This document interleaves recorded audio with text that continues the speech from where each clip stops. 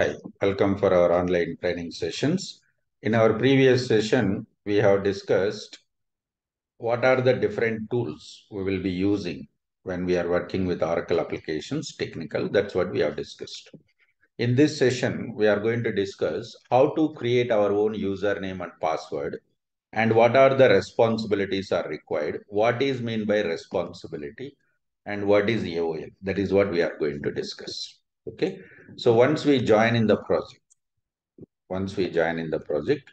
generally what DBA will do, DBA will create username and password for us.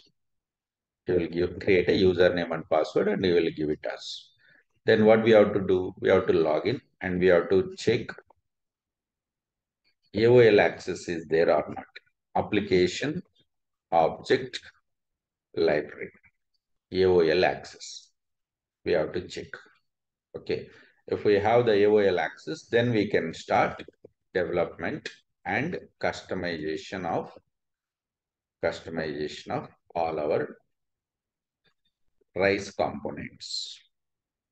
All our rice components we can start. Okay. So as soon as we join in the project, either our team leader or DBA will perform this activity. He will create a username and password and give it us. Okay. But still we have to know how to create our own username and password because when we are working in the support projects, sometimes client will ask us to create a username and password for their employees. Let's say a client is having around 10,000 employees. All those employees does not require access to Oracle applications. Now client is telling out of 10,000, I have around 2,000 employees are working as an IT. Okay, so they need the access. They need the access.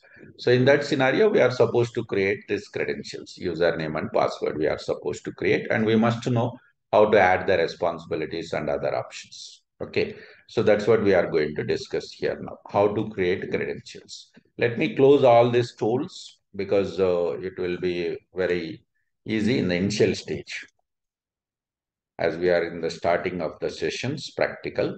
Okay. So I'm just trying to close this all applications. Again, open it.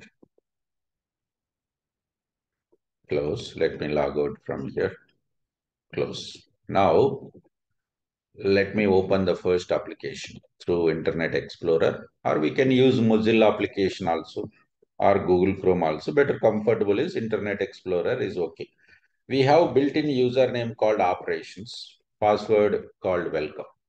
Login. Select application developer. Any responsibility, first to open the page. First to open any one of the page. Okay. So now go to system administrator. Yes. Just enter yes. We'll get the responsibility name starting with yes, system administrator. So system administrator will be used to create the users. Here we are going to create security. We have to go to security, user, define. Double click. We have to do the double click. So here we are going to enter credentials. Here. Let me go for enter the credentials here. I'm going to enter the username as Smith. Password. Re-enter the password. Description. Save this. What we have done right now, we just created the user called Smith. And after that, we have not added any responsibilities here. We have not added any responsibilities here.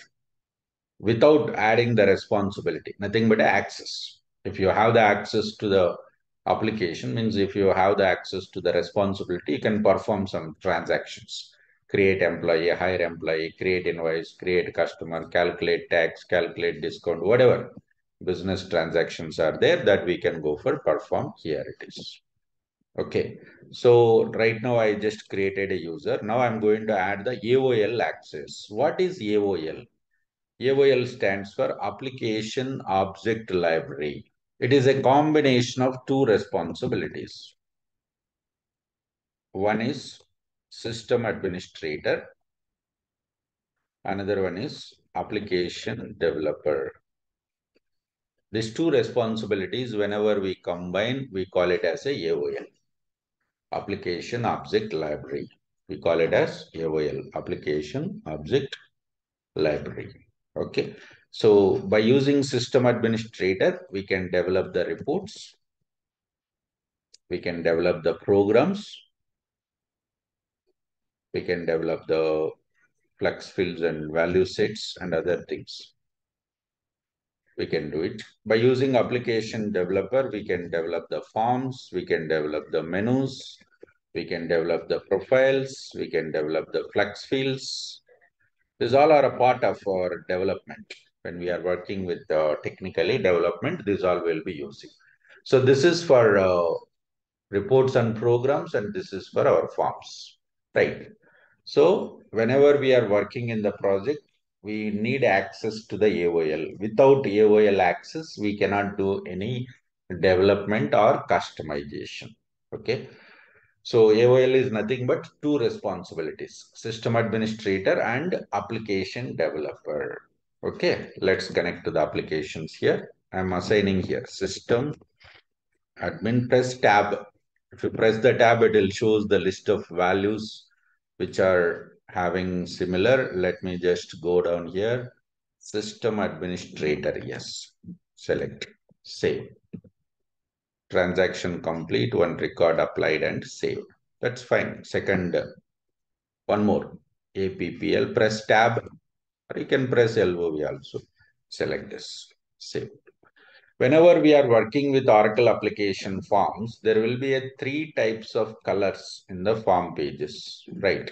So here we can see white color, here we can see yellow color, we can see that gray color. Three colors will find. White color means it's optional, not mandatory. Yellow color means it's mandatory. We must enter the data, otherwise you cannot save the record into the database. Gray color is nothing but read only. You cannot perform any activity against this field. You have to just read the data. You cannot perform any update or delete or insert option in this particular field. You can just read the data over here. Now what we have done here, we created a user account. For that user, we added the AOL, Application Object Library. AOL access is there. Application Object Library. We have done it here. Okay.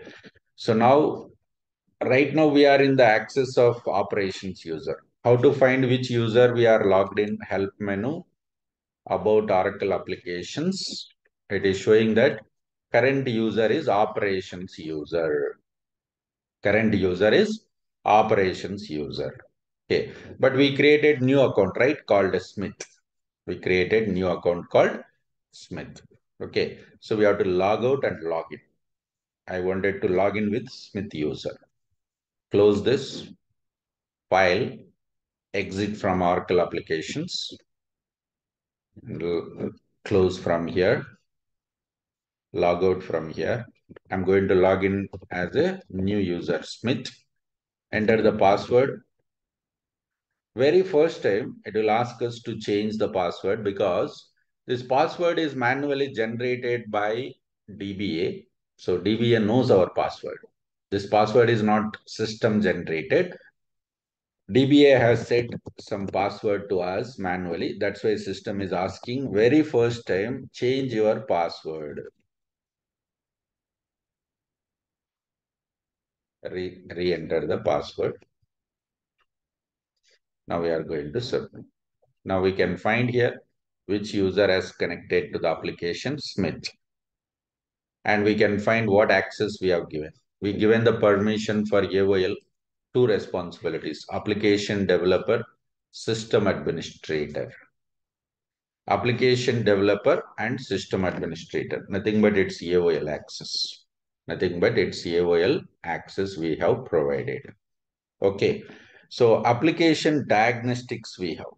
Application diagnostics. That is just to maintain the information between the transactions, whatever user transactions are happening, there only we are performing over here it is. That's anyway not required. These two things we have to remember, application developer and system administrator. Okay. This is about the responsibilities which we have: application developer and system administrator. Okay. Now user can open the pages in application developer and start development of the forms, and system administrator development of reports and programs. Reports and programs. So this is how we are going to create our own user account. After creating, how to assign the responsibilities to the user, nothing but AOL access.